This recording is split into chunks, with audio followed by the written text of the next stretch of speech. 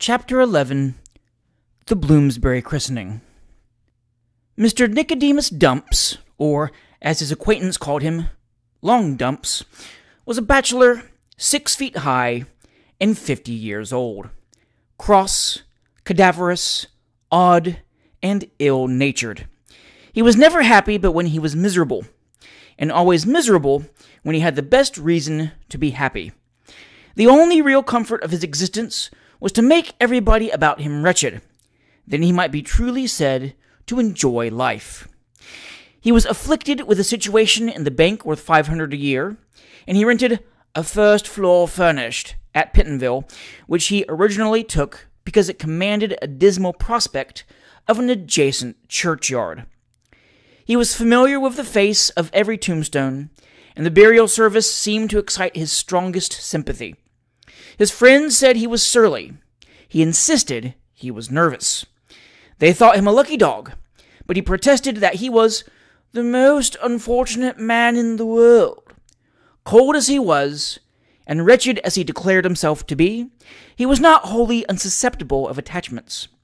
He revered the memory of Hoyle, and he was himself an admirable and imperturbable whist player, and he chuckled with delight at a fretful and impatient adversary. He adored King Herod for his massacre of the innocents, and if he hated one thing more than another, it was a child.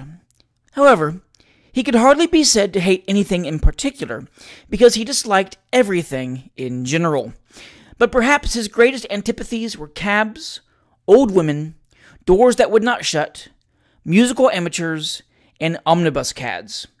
He subscribed to the Society for the Suppression of Vice, for the pleasure of putting a stop to any harmless amusements, and he contributed largely towards the support of 2 itinerant Methodist parsons, in the amiable hope that if circumstances rendered any people happy in this world, they might perchance be rendered miserable by fears for the next. Mr. Dumps had a nephew who had been married about a year, and who was somewhat of a favorite with his uncle, because he was an admirable subject to exercise his misery-creating powers upon. Mr. Charles Kitterbell was a small, sharp, spare man, with a very large head, and a broad, good-humored countenance. He looked like a faded giant, with the head and face partially restored, and he had a cast in his eye which rendered it quite impossible for anyone with whom he conversed to know where he was looking. His eyes appeared fixed on the wall, and he was staring you out of countenance. In short, there was no catching his eye, and perhaps it is a merciful dispensation of Providence that such eyes are not catching. In addition to these characteristics, it may be added that Mr. Charles Kitterbell was one of the most credulous and matter-of-fact little personages that ever took to himself a wife, and for himself a house in Great Russell Street, Bedford Square.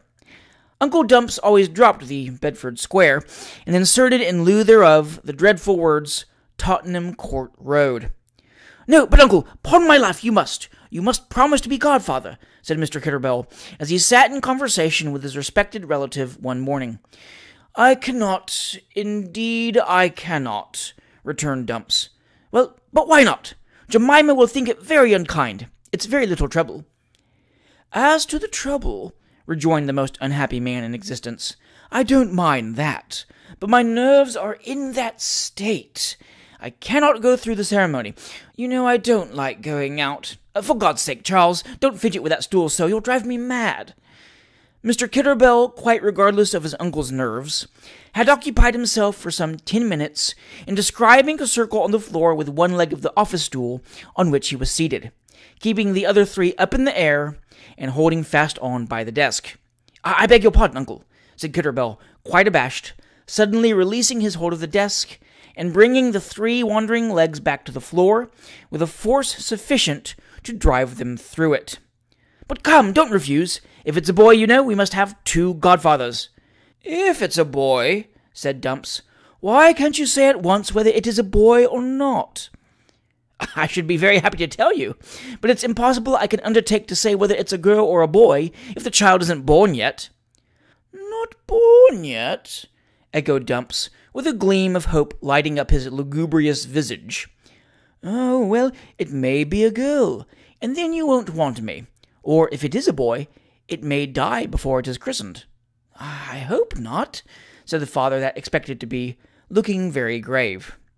"I hope not," acquiesced Dumps, evidently pleased with the subject.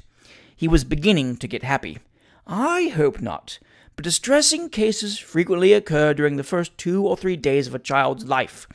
Fits, I am told, are exceedingly common, and alarming convulsions are almost matters of course." "Lord, uncle!" ejaculated little Kitterbell, gasping for breath. "Yes, my landlady was confined, let me see, last Tuesday, an uncommonly fine boy. On the Thursday night the nurse was sitting with him upon her knee before the fire, and he was as well as possible. Suddenly he became black in the face and alarmingly spasmodic. The medical man was instantly sent for, and every remedy was tried, but—" "How frightful!" interrupted the horror-stricken Kitterbell. "The child died, of course. However, your child may not die, and if it should be a boy, and should live to be christened, why, I suppose I must be one of the sponsors." Dumps was evidently good-natured on the faith of his anticipations. "Thank you, uncle," said his agitated nephew, grasping his hand as warmly as if he had done him some essential service. "Perhaps I had better not tell Mrs. K. what you have mentioned." "Why, if she's low-spirited, perhaps you had better not mention the melancholy case to her," returned Dumps, who, of course, had invented the whole story. "Though perhaps it would be but doing your duty as a husband to prepare her for the worst." A day or two afterwards, as Dumps was perusing a morning paper at the chop-house which he regularly frequented, the following paragraph met his eyes. "Births. On Sunday the 18th, in state, in Great Russell Street, the lady of Charles Kitterbell, Esquire, of a son." "It is a boy!" he exclaimed, dashing down the paper, to the astonishment of the waiters. "It is a boy!" But he speedily regained his composure as his eye rested on a paragraph quoting the number of infant deaths from the bills of mortality. 6 weeks had passed away, and as no communication had been received from the Kitterbells, Dumps was beginning to flatter himself that the child was dead, when the following note painfully resolved his doubts. "Great Russell Street, Monday morning. Dear Uncle, you will be delighted to hear that my dear Jemima has left her room, and that your future godson is getting on capitally. He was very thin at first, but he is getting much larger, and nurse says he is filling out every day. He cries a good deal, and is a very singular colour, which made Jemima and me rather uncomfortable. But as nurse says it's natural, and as of course we know nothing about these things yet, we are quite satisfied with what nurse says. We think he will be a sharp child, and nurse says she's sure he will, because he never goes to sleep. You will readily believe that we are all very happy, only we're a little worn out for want of rest, as he keeps us awake all night. But this we must expect, nurse says, for the first 6 or 8 months. He has been vaccinated, but in consequence of the operation being rather awkwardly performed, some small particles of glass were introduced into the arm with the matter. Perhaps this may in some degree account for his being rather fractious. At least, so nurse says. We propose to have him christened at 12 o'clock on Friday at St. George's Church in Hot Street by the name of Frederick Charles William. Pray don't be later than 12:15. We shall have a very few friends in the evening, when of course we shall see you. I am sorry to say that the dear boy appears rather restless and uneasy today. The cause, I fear, is fever. Believe me, dear uncle, yours affectionately, Charles Kitterbell. P.S. I open this note to say that we have just discovered the cause of little Frederick's restlessness. It is not fever, as I apprehended, but a small pin, which nurse accidentally stuck in his leg yesterday evening. We have taken it out, and he appears more composed, though he still sobs a good deal. It is almost unnecessary to say that the perusal of the above interesting statement was no great relief to the mind of the hypochondriacal Dumps. It was impossible to recede, however, and so he put the best face, that is to say, an uncommonly miserable one, upon the matter, and purchased a handsome silver mug for the infant Kitterbell, upon which he ordered the initials FCWK, with the customary untrained grapevine-looking flourishes, and a large full stop, to be engraved forthwith. Monday was a fine day. Tuesday was delightful. Wednesday was equal to either, and Thursday was finer than ever. 4 successive fine days in London. Hackney coachmen became revolutionary, and crossing sweepers began to doubt the existence of a first cause. The Morning Herald informed its readers that an old woman in Camden Town had been heard to say that the fineness of the season was unprecedented in the memory of the eldest inhabitant, and Islington clerks, with large families and small salaries, left off their black gaiters, disdained to carry their once green cotton umbrellas, and walked to town in the conscious pride of white stockings and cleanly brushed bluchers. Dumps beheld all this with an eye of supreme contempt. His triumph was at hand. He knew that if it had been fine for 4 weeks instead of 4 days, it would rain when he went out. He was lugubriously happy in the conviction that Friday would be a wretched day. And so it was. "I knew how it would be," said Dumps, as he turned round opposite the mansion house at 11:30 o'clock on the Friday morning. "I knew how it would be. I am concerned, and that's enough." And certainly the appearance of the day was sufficient to depress the spirits of a much more buoyant-hearted individual than himself. It had rained without a moment's cessation since 8 o'clock. Everybody that passed up Cheapside and down Cheapside looked wet, cold, and dirty. All sorts of forgotten and long-concealed umbrellas had been put into requisition. Cabs whisked about, with the fare as carefully boxed up behind 2 glazed calico curtains as any mysterious picture in any one of Mrs. Radcliffe's castles. Omnibus horses smoked like steam engines. Nobody thought of standing up under doorways or arches. They were painfully convinced it was a hopeless case. And so everybody went hastily along, jumbling and jostling, and swearing and perspiring, and slipping about, like amateur skaters behind wooden chairs on the Serpentine on a frosty Sunday. Dumps paused. He could not think of walking, being rather smart for the christening. If he took a cab, he was sure to be spilt, and a hackney coach was too expensive for his economical ideas. An omnibus was waiting at the opposite corner. It was a desperate case. He had never heard of an omnibus upsetting or running away, and if the cad did knock him down, he could pull him up in return. "Now, sir," cried the young gentleman who officiated as cad to the lads of the village, which was the name of the machine just noticed. Dumps crossed. "This way, sir," shouted the driver of the Harkaway, pulling up his vehicle immediately across the door of the opposition. "This way, sir, he's full." Dumps hesitated, whereupon the lads of the village commenced pouring out a torrent of abuse against the Harkaway. But the conductor of the Admiral Napier settled the contest in a most satisfactory manner for all parties by seizing Dumps round the waist and thrusting him into the middle of his vehicle, which had just come up and only wanted the 16th inside. "All right," said the Admiral, and off the thing thundered like a fire engine at full gallop, with the kidnapped customer inside, standing in the position of a half-doubled-up bootjack, and falling about with every jerk of the machine, first on one side and then on the other, like a Jack-in-the-Green on May Day, setting to the lady with a brass ladle. "For heaven's sake, where am I to sit?" inquired the miserable man of an old gentleman, into whose stomach he had just fallen for the 4th time. "Anywhere but on my chest, sir," replied the old gentleman in a surly tone. "Perhaps the box would suit the gentleman better," suggested a very damp lawyer's clerk, in a pink shirt and a smirking countenance. After a great deal of struggling and falling about, Dumps at last managed to squeeze himself into a seat, which, in addition to the slight disadvantage of being between a window that would not shut and a door that must be open, placed him in close contact with a passenger who had been walking about all the morning without an umbrella, and who looked as if he had spent the day in a full water butt. Only wetter. "Don't bang the door so," said Dumps to the conductor, as he shut it after letting out 4 of the passengers. "I am very nervous. It destroys me." "Did any gentleman say anything?" replied the cad, thrusting his head and trying to look as if he didn't understand the request. I told you not to bang the door so, repeated Dumps, with an expression of countenance like the knave of clubs in convulsions.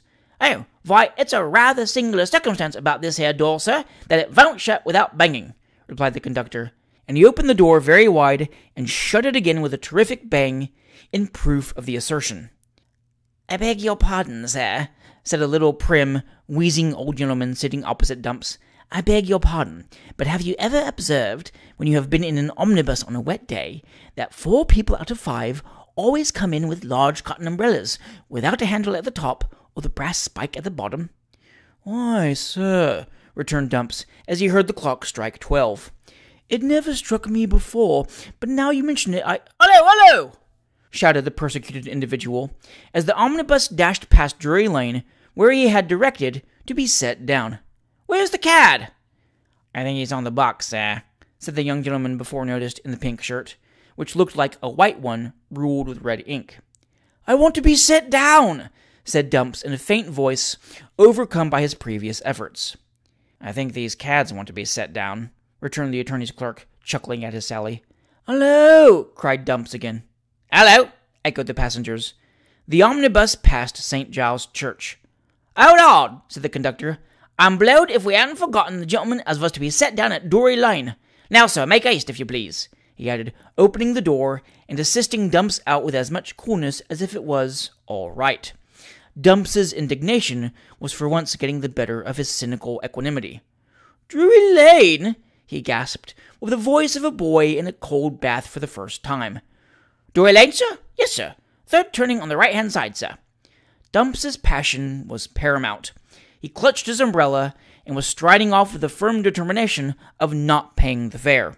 The cad, by a remarkable coincidence, happened to entertain a directly contrary opinion, and heaven knows how far the altercation would have proceeded if it had not been most ably and satisfactorily brought to a close by the driver. Hello, said that respectable person, standing up on the box and leaning with one hand on the roof of the omnibus. Hello, Tom, tell the gentleman, if so be as he feels aggrieved, we will take him up to the Edgware Road for nothing and set him down at Drury Lane when we comes back. You can't reject that anyhow. The argument was irresistible. Dumps paid the disputed 6pence, and in a quarter of an hour was on the staircase of number 14, Great Russell Street. Everything indicated that preparations were making for the reception of a few friends in the evening.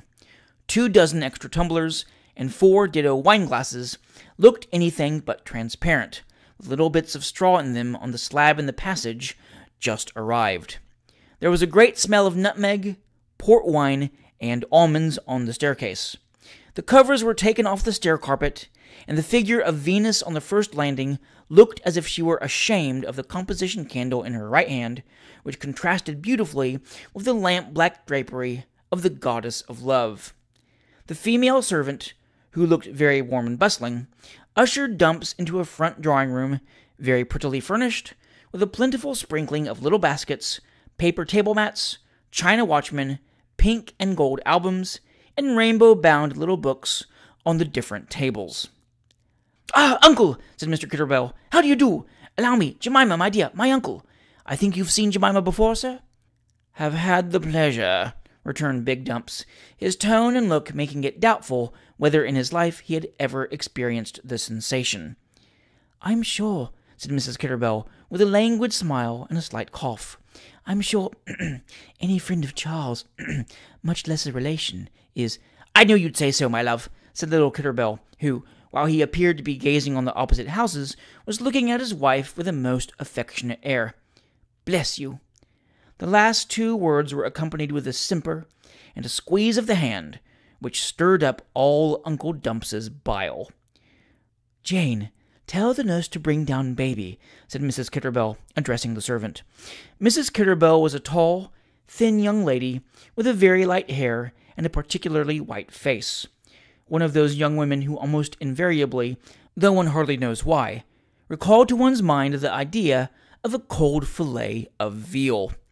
Out went the servant, and in came the nurse, with a remarkably small parcel in her arms, packed up in a blue mantle trimmed with white fur. This was the baby. "Now, uncle," said Mr. Kitterbell, lifting up that part of the mantle which covered the infant's face with an air of great triumph. "Who do you think he's like?" "Yes, who?" said Mrs. K., putting her arm through her husband's and looking up into Dumps's face with an expression of as much interest as she was capable of displaying. "Good God, how small he is!" cried the amiable uncle, starting back with a well-feigned surprise. "Remarkably small indeed."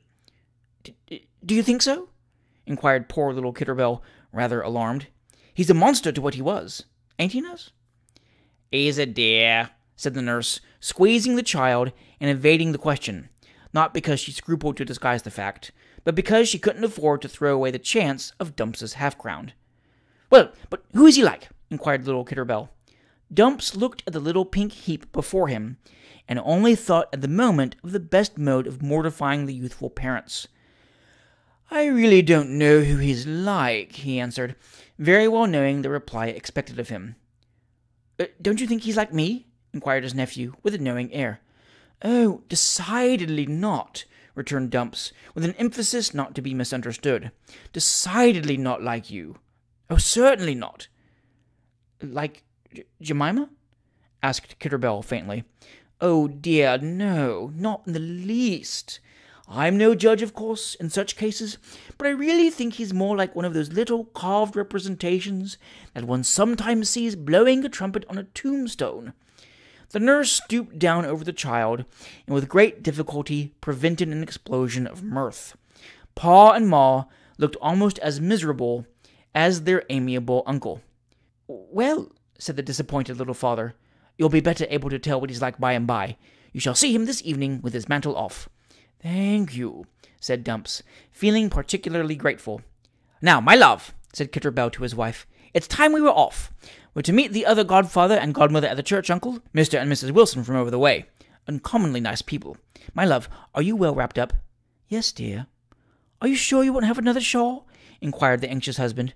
"No, sweet," returned the charming mother, accepting Dumps's proffered arm, and the little party entered the hackney coach that was to take them to the church. Dumps amusing Mrs. Kitterbell by expatiating largely on the danger of measles, thrush, teeth-cutting, and other interesting diseases to which children are subject. The ceremony, which occupied about 5 minutes, passed off without anything particular occurring. The clergyman had to dine some distance from town, and had 2 churchings, 3 christenings, and a funeral to perform in something less than an hour. The godfathers and godmother, therefore, promised to renounce the devil and all his works, and all that sort of thing, as little Kitterbell said, in less than no time. And with the exception of Dumps nearly letting the child fall into the font when he handed it to the clergyman, the whole affair went off in the usual business-like and matter-of-course manner, and Dumps re-entered the bank gates at 2 o'clock with a heavy heart, and the painful conviction that he was regularly booked for an evening party. Evening came, and so did Dumps's pumps, black silk stockings, and white cravat, which he had ordered to be forwarded per boy from Pentonville. The depressed godfather dressed himself at a friend's counting-house, from whence, with his spirits 50 degrees below proof, he sallied forth, as the weather had cleared up and the evening was tolerably fine, to walk to Great Russell Street. Slowly he paced up Cheapside, Newgate Street, down Snow Hill, and up Holborn ditto, looking as grim as the figurehead of a man of war, and finding out fresh causes of misery at every step. As he was crossing the corner of Hatton Garden, a man apparently intoxicated rushed against him, and would have knocked him down had he not been providentially caught by a very genteel young man, who happened to be close to him at the time. The shock so disarranged Dumps's nerves, as well as his dress, that he could hardly stand. The gentleman took his arm, and in the kindest manner walked with him as far as Furnival's Inn.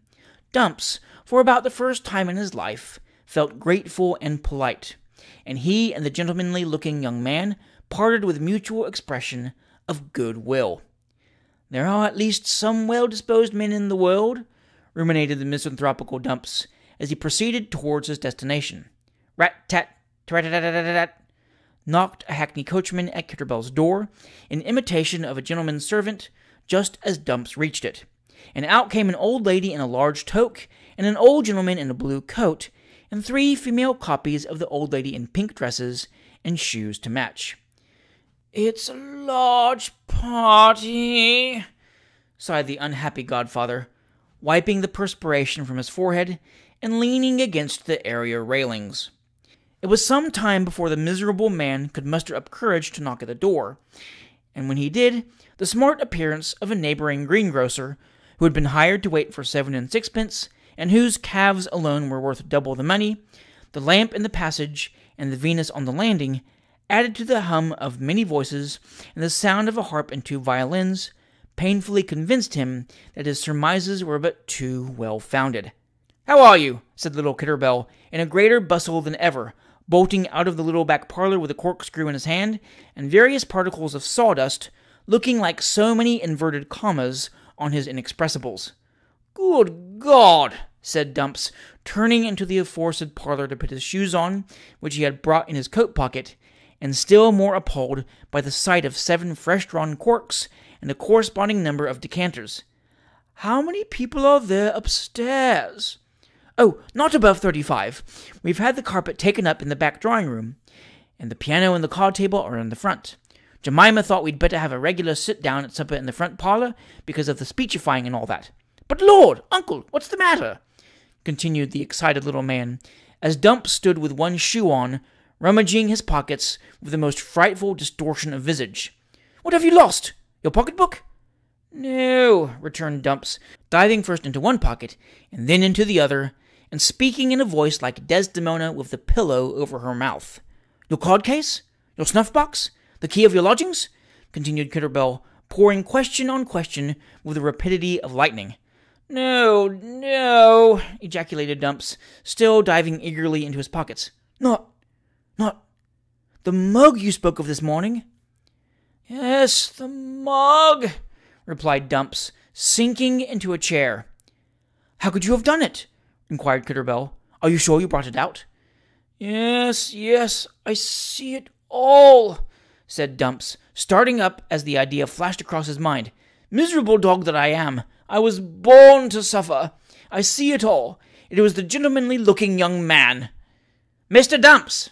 shouted the greengrocer in a stentorian voice, as he ushered the somewhat recovered godfather into the drawing-room half an hour after the above declaration. "Mr. Dumps!" Everybody looked at the door, and in came Dumps, feeling about as much out of place as a salmon might suppose to be on a gravel walk. "Happy to see you again," said Mrs. Kitterbell, quite unconscious of the unfortunate man's confusion and misery. "You must allow me to introduce you to a few of our friends. My mamma, Mr. Dumps, my papa and sisters." Dumps seized the hand of the mother as warmly as if she was his own parent, bowed to the young ladies, and against a gentleman behind him, and took no notice whatever of the father, who had been bowing incessantly for 3 minutes and a quarter. "Uncle," said little Kitterbell, after Dumps had been introduced to a select dozen or two, "you must let me lead you to the other end of the room, and introduce you to my friend Danton. Such a splendid fellow! I'm sure you'll like him. This way." Dumps followed as tractably as a tame bear. Mr. Danton was a young man of about 25, with a considerable stock of impudence, and a very small share of ideas. He was a great favourite, especially with young ladies of from 16 to 26 years of age, both inclusive. He could imitate the French horn to admiration, sang comic songs most inimitably, and had the most insinuating way of saying impertinent nothings to his doting female admirers. He had acquired, somehow or other, the reputation of being a great wit, and, accordingly, whenever he opened his mouth, everybody who knew him laughed very heartily. The introduction took place in due form. Mr. Danton bowed and twirled a lady's handkerchief, which he held in his hand, in a most comic way. Everybody smiled. "Very warm," said Dumps, feeling it necessary to say something. "Yes, it was warmer yesterday," returned the brilliant Mr. Danton. A general laugh. "I have great pleasure in congratulating you on your first appearance in the character of a father, sir," he continued, addressing Dumps. "A godfather, I mean." The young ladies were convulsed, and the gentlemen in ecstasies. A general hum of admiration interrupted the conversation, and announced the entrance of Nurse with the baby. A universal rush of the young ladies immediately took place. Girls are always so fond of babies in company. "Oh, you dear," said one. "How sweet," cried another, in a low tone of the most enthusiastic admiration. "Heavenly," added a third. "Oh, what dear little arms," said a fourth, holding up an arm and fist about the size and shape of the leg of a fowl cleanly picked. "Did you ever," said a little coquette with a large bustle, who looked like a French lithograph appealing to a gentleman in 3 waistcoats. "Did you ever?" "Never in my life," returned her admirer, pulling up his collar. "Oh, do let me take it, nurse," cried another young lady. "The love!" "Can I open its eyes, nurse?" inquired another, affecting the utmost innocence. Suffice it to say that the single ladies unanimously voted him an angel, and that the married ones, Nim Khan, agreed that he was decidedly the finest baby they ever beheld, except their own. The quadrilles were resumed with great spirit. Mr. Danton was universally admitted to be beyond himself.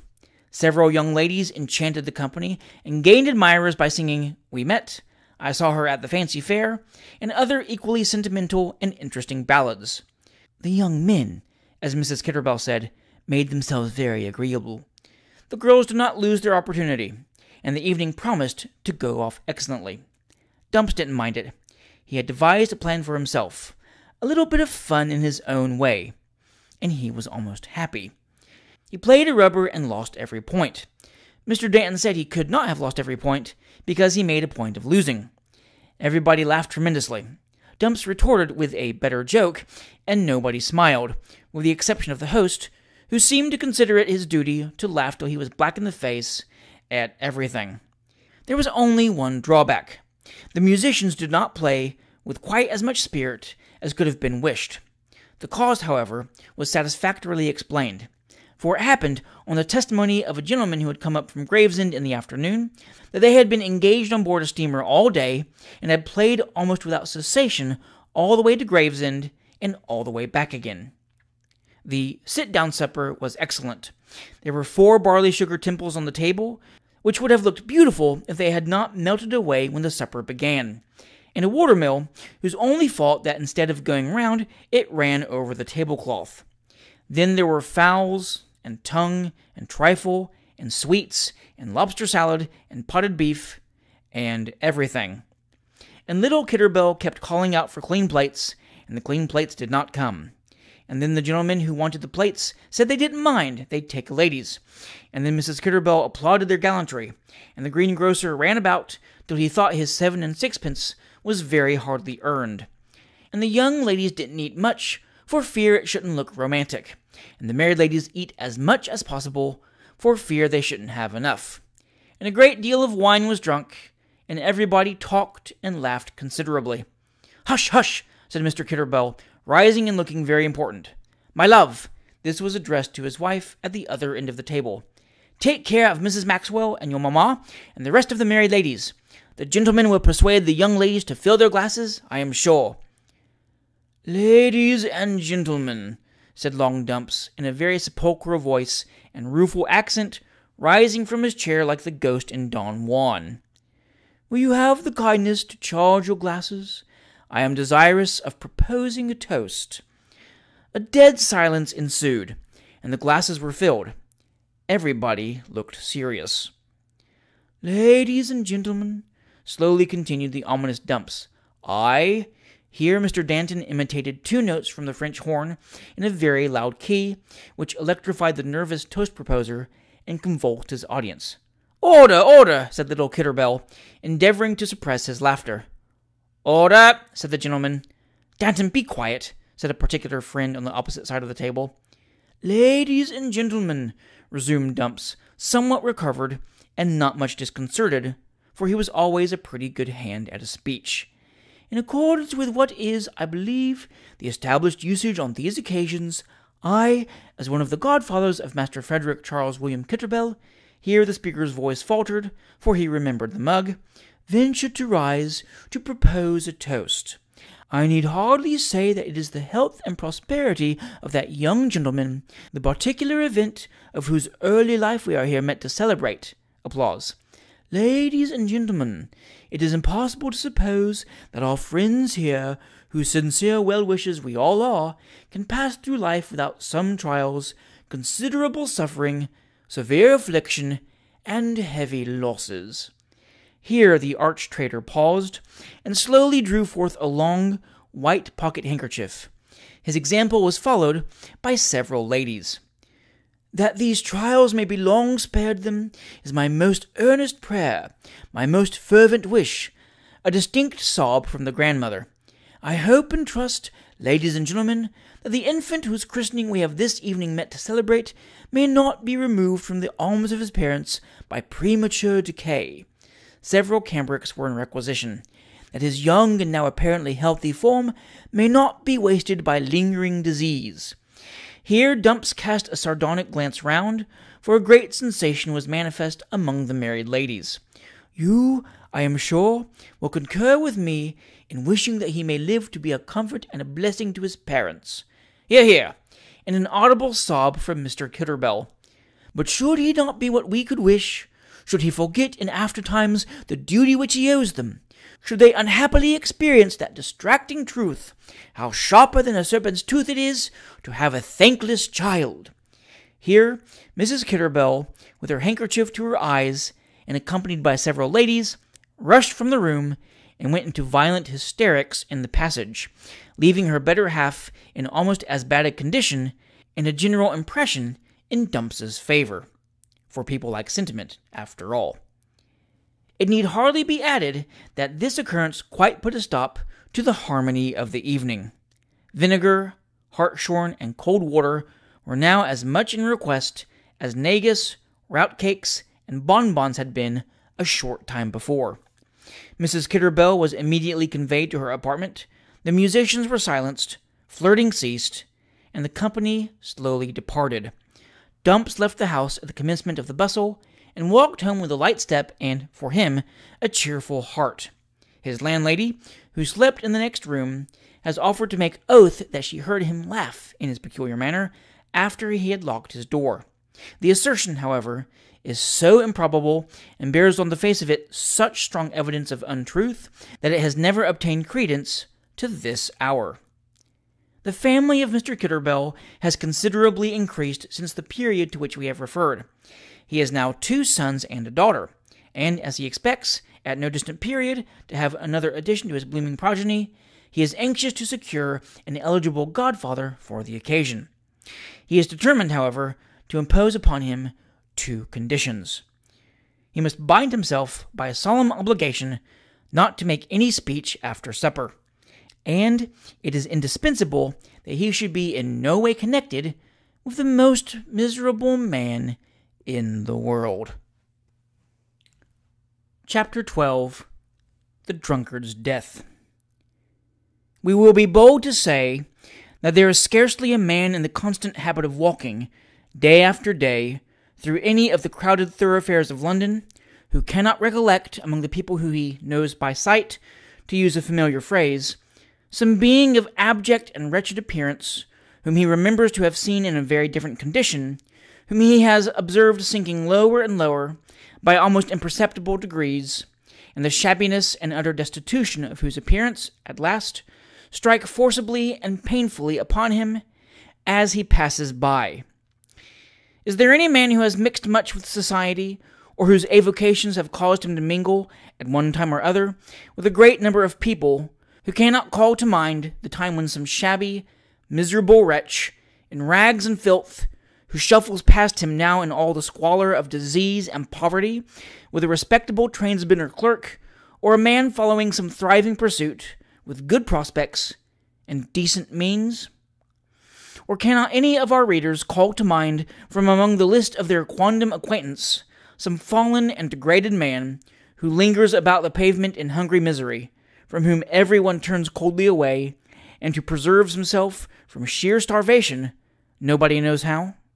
Alas, such cases are of too frequent occurrence to be rare items in any man's experience, and but too often arise from one cause: drunkenness. That fierce rage for the slow, sure poison that oversteps every other consideration, that casts aside wife, children, friends, happiness, and station, and hurries its victims madly on to degradation and death. Some of these men have been impelled, by misfortune and misery, to the vice that has degraded them. The ruin of worldly expectations, the death of those they loved, the sorrow that slowly consumes, but will not break the heart, has driven them wild, and they present the hideous spectacle of madmen, slowly dying by their own hands. But by far the greater part have willfully, and with open eyes, plunged into the gulf from which the man who once enters it never rises more, but into which he sinks deeper and deeper down, until recovery is hopeless. Such a man as this once stood by the bedside of his dying wife, while his children knelt around and mingled loud bursts of grief with their innocent prayers. The room was scantily and meanly furnished, and it needed but a glance at the pale form from which the light of the fire was fast passing away to know that grief and want and anxious care had been busy at the heart for many a weary year. An elderly woman, with her face bathed in tears, was supporting the head of the dying woman, her daughter, on her arm. But it was not towards her that the face was turned. It was not her hand that the cold and trembling fingers clasped. They pressed the husband's arm. The eyes so soon to be closed in death rested on his face, and the man shook beneath their gaze. His dress was slovenly and disordered, his face inflamed, his eyes bloodshot and heavy. He had been summoned from some wild debauch to the bed of sorrow and death. A shaded lamp by the bedside cast a dim light on the figures around, and left the remainder of the room in thick, deep shadow. The silence of night prevailed without the house, and the stillness of death was in the chamber. A watch hung over the mantel-shelf. Its low ticking was the only sound that broke the profound quiet, but it was a solemn one, for well they knew, who heard it, that before it had recorded the passing of another hour, it would beat the knell of a departed spirit. It is a dreadful thing to wait and watch for the approach of death, to know that hope is gone and recovery impossible, and to sit and count the dreary hours through long, long nights, such nights as only watchers by the bed of sickness know. It chills the blood to hear the dearest secrets of the heart, the pent-up, hidden secrets of many years, poured forth by the unconscious, helpless being before you, and to think how little the reserve and cunning of a whole life will avail, when fever and delirium tear off the mask at last. Strange tales have been told in the wanderings of dying men, tales so full of guilt and crime that those who stood by the sick person's couch have fled in horror and affright, lest they should be scared to madness by what they heard and saw, and many a wretch has died alone, raving of deeds the very name of which has driven the boldest man away. But no such ravings were to be heard at the bedside by which the children knelt. Their half-stifled sobs and moaning alone broke the silence of the lonely chamber. And when at last the mother's grasp relaxed, and, turning one look from the children to the father, she vainly strove to speak, and fell backward on the pillow, all was so calm and tranquil that she seemed to sink to sleep. They leant over her. They called upon her name, softly at first, and then in the loud and piercing tones of desperation. But there was no reply. They listened for her breath, but no sound came. They felt for the palpitation of the heart, but no faint throb responded to the touch. That heart was broken, and she was dead. The husband sunk into a chair by the bedside and clasped his hands upon his burning forehead. He gazed from child to child, but when a weeping eye met his, he quailed beneath its look. No word of comfort was whispered in his ear. No look of kindness lighted on his face. All shrunk from and avoided him, and when at last he staggered from the room, no one sought to follow or console the widower. The time had been many when a friend would have crowded round him in his affliction, and many a heartfelt condolence would have met him in his grief. Where are they now? One by one, friends, relations, the commonest acquaintance even, had fallen off from and deserted the drunkard. His wife alone had clung to him in good and evil, in sickness and poverty, and how had he rewarded her? He had reeled from the tavern to her bedside, in time to see her die. He rushed from the house, and walked swiftly through the streets. Remorse, fear, shame, all crowded on his mind.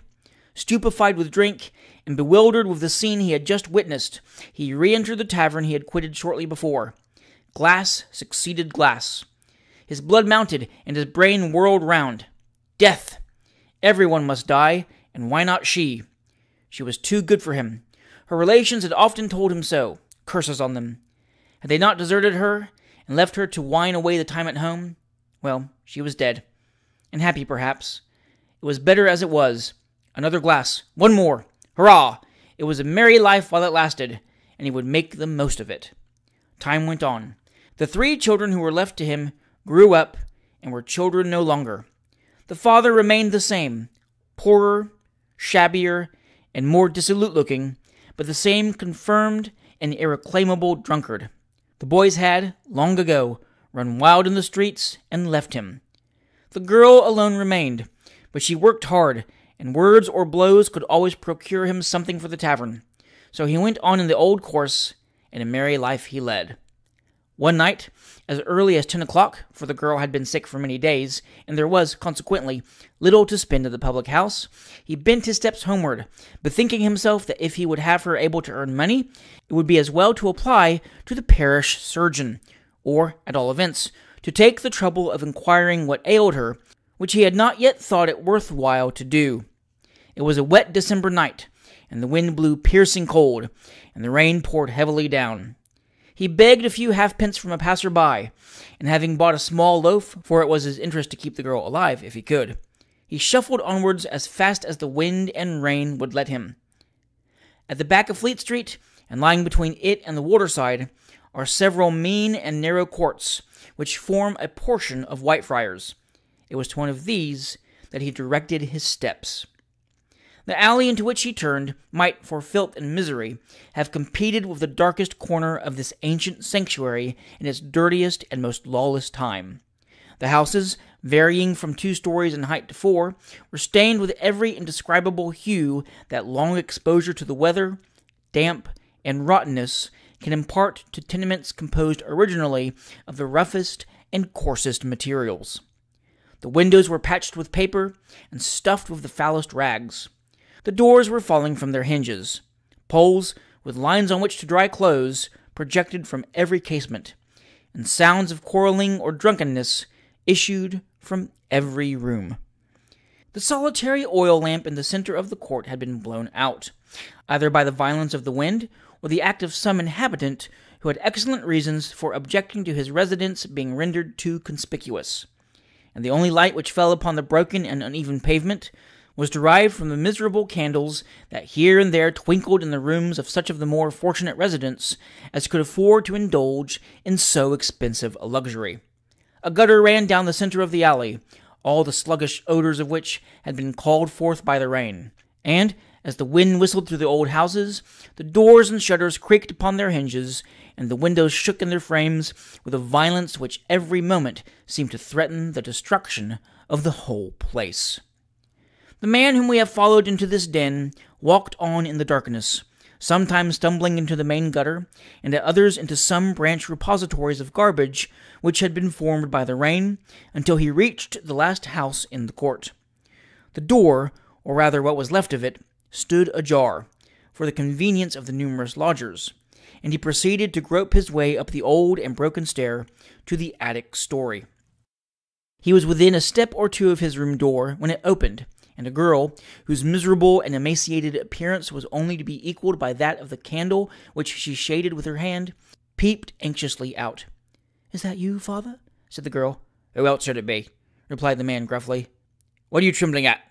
It's little enough I've had to drink today, for there's no drink without money, and no money without work. What the devil's the matter with the girl?" "I am not well, father.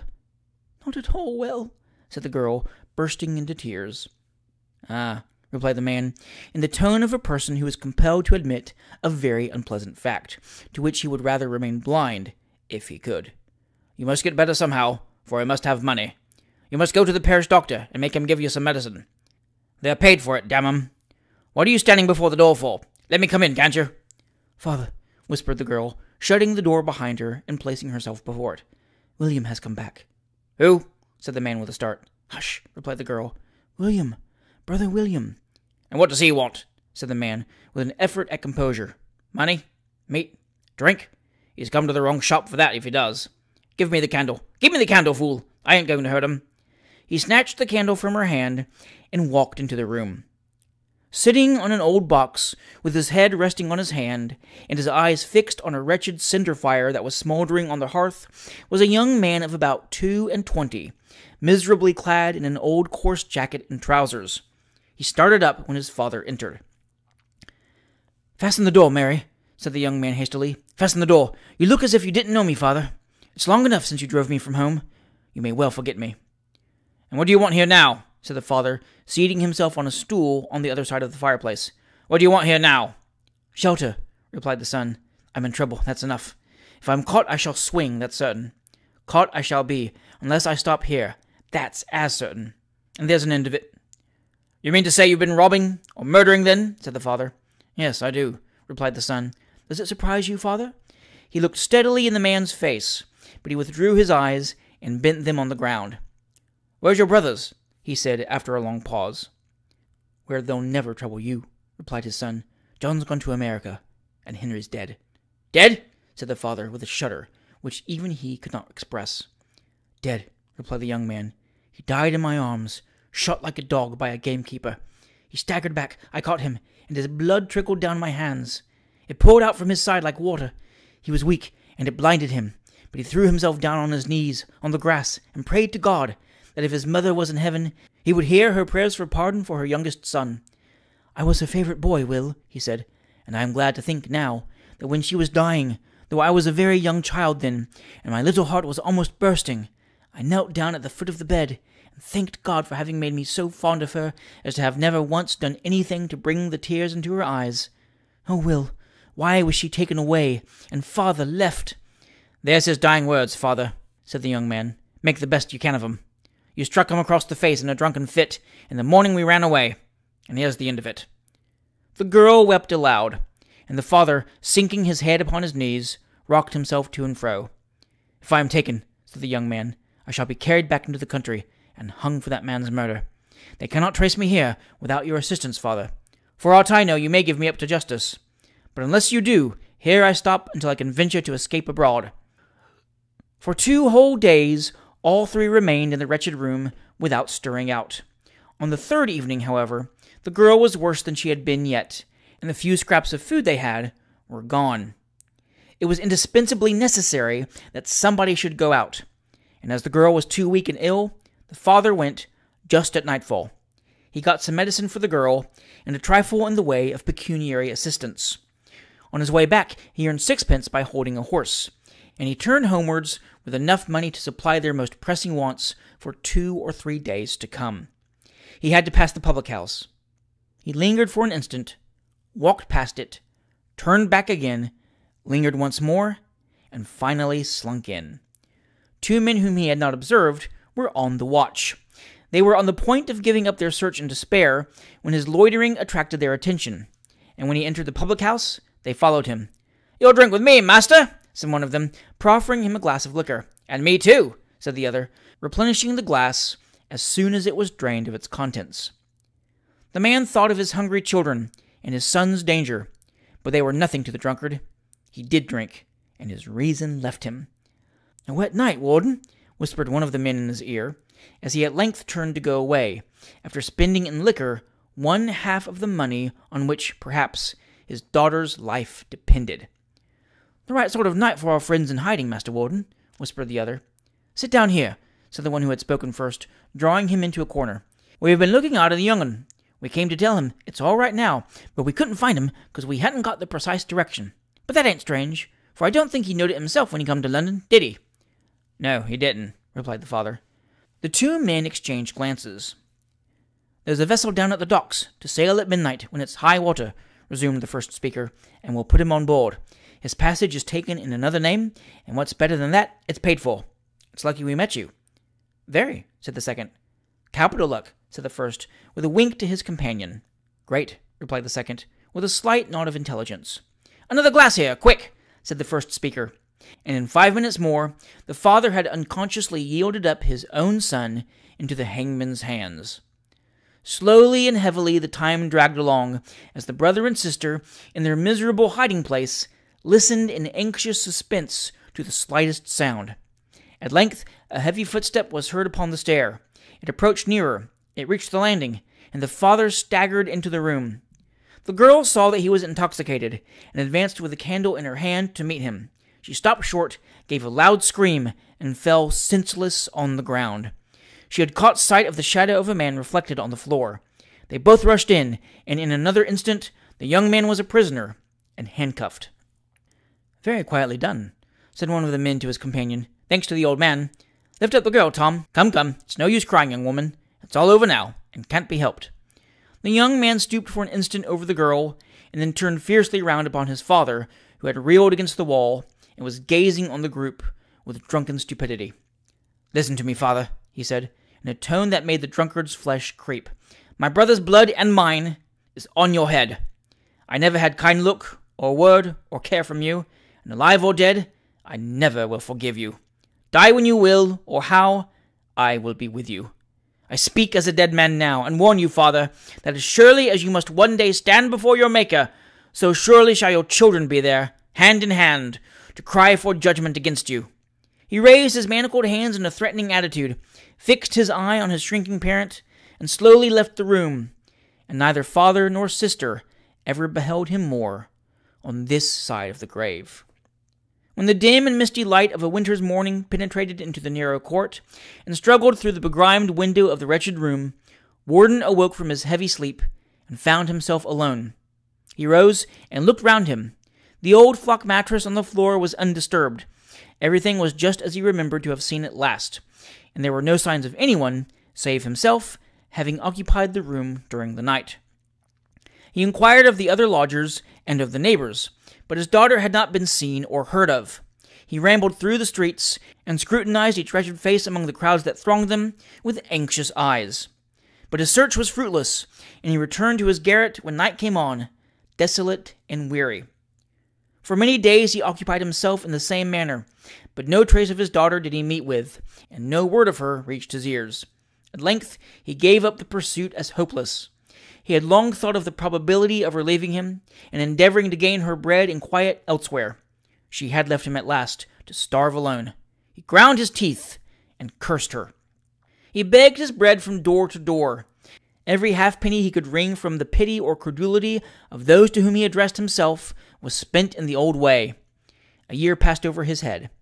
The roof of a jail was the only one that had sheltered him for many months. He slept under archways and in brickfields, anywhere where there was some warmth or shelter from the cold and rain. But in the last stage of poverty, disease, and houseless want, he was a drunkard still. At last, one bitter night, he sunk down on a doorstep, faint and ill. The premature decay of vice and profligacy had worn him to the bone. His cheeks were hollow and livid. His eyes were sunken, and their sight was dim. His legs trembled beneath his weight, and a cold shiver ran through every limb. And now the long-forgotten scenes of a misspent life crowded thick and fast upon him. He thought of the time when he had a home, a happy, cheerful home, and of those who peopled it, and flocked about him then, until the forms of his elder children seemed to rise from the grave and stand about him, so plain, so clear, and so distinct that they were that he could touch and feel them. Looks that he had long forgotten were fixed upon him once more. Voices long since hushed in death sounded in his ears like the music of village bells. But it was only for an instant. The rain beat heavily upon him, and cold and hunger were gnawing at his heart again. He rose, and dragged his feeble limbs a few paces further. The street was silent and empty. The few passengers who passed by at that late hour hurried quickly on, and his tremulous voice was lost in the violence of the storm. Again that heavy chill struck through his frame, and his blood seemed to stagnate beneath it. He coiled himself up in a projecting doorway, and tried to sleep. But sleep had fled from his dull and glazed eyes. His mind wandered strangely, but he was awake and conscious. The well-known shout of drunken mirth sounded in his ear. The glass was at his lips. The board was covered with choice, rich food. They were before him. He could see them all. He had but to reach out his hand and take them. And, though the illusion was reality itself, he knew that he was sitting alone in the deserted street, watching the raindrops as they pattered on the stones, that death was coming upon him by inches, and that there were none to care for or help him. Suddenly he started up in the extremity of terror. He had heard his own voice shouting in the night air, he knew not what or why. Hark! A groan! Another! His senses were leaving him. Half-formed and incoherent words burst from his lips, and his hands sought to tear and lacerate his flesh. He was going mad, and he shrieked for help till his voice failed him. He raised his head and looked up the long, dismal street. He recollected that outcasts like himself, condemned to wander day and night in those dreadful streets, had sometimes gone distracted with their own loneliness. He remembered to have heard many years before that a homeless wretch had once been found in a solitary corner, sharpening a rusty knife to plunge into his own heart, preferring death to that endless, weary, wandering to and fro. In an instant his resolve was taken. His limbs received new life. He ran quickly from the spot, and paused not for breath until he reached the riverside. He crept softly down the stone stairs that led from the commencement of Waterloo Bridge down to the water's level. He crouched into a corner and held his breath as the patrol passed. Never did prisoner's heart throb with the hope of liberty and life, half so eagerly as did that of the wretched man at the prospect of death. The watch passed close to him, but he remained unobserved. And after waiting till the sound of footsteps had died away in the distance, he cautiously descended and stood beneath the gloomy arch that forms the landing place from the river. The tide was in, and the water flowed at his feet. The rain had ceased, the wind was lulled, and all was, for the moment, still and quiet. So quiet that the slightest sound on the opposite bank, even the rippling of the water against the barges that were moored there, was distinctly audible to his ear. The stream stole languidly and sluggishly on.